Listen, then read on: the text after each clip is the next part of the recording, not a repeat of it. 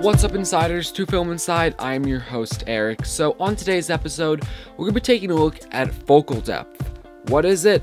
How should you utilize it?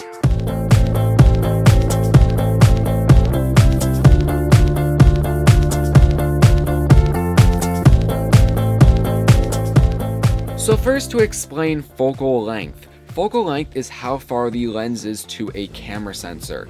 So here is a zoom lens. Right now it is at 70 millimeters, so the focal length is 70 millimeters. When I zoom into an object, I can go all the way up to 300 millimeters on this lens. So now that's zoomed in all the way, it is at 300 millimeters, and that is the focal length.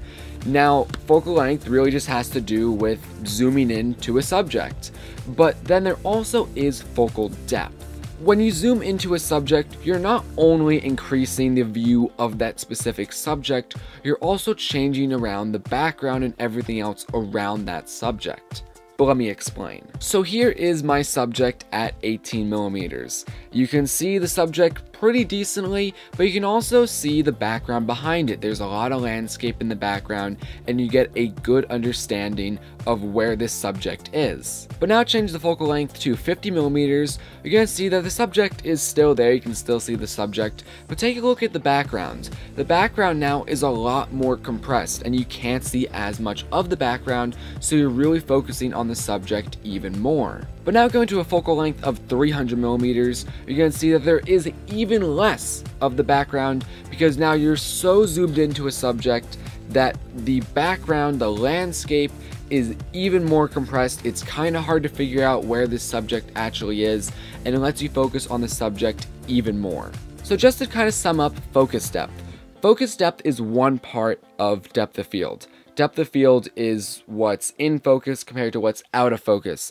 Example, in like a movie, you'll notice that usually a subject's in focus while the background's all blurred out. The blurred outness is known as bokeh. But regardless, focal depth is only one part of depth of field, but it is very important.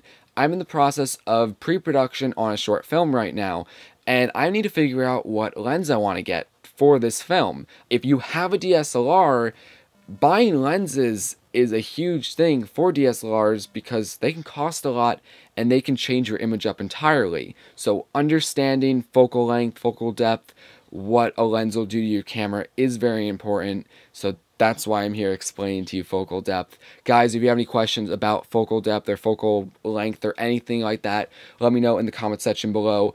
I'll be continuing to talk about camera settings and stuff in the future about controlling your depth of field. Aperture is probably next, so stay tuned for that. But anyway, guys, again, if you have any questions, leave them in the comment section below. If you have any other videos you'd like to see from me, let me know also. Anyway, guys, that's the video for today. I'm Eric. I'm signing out.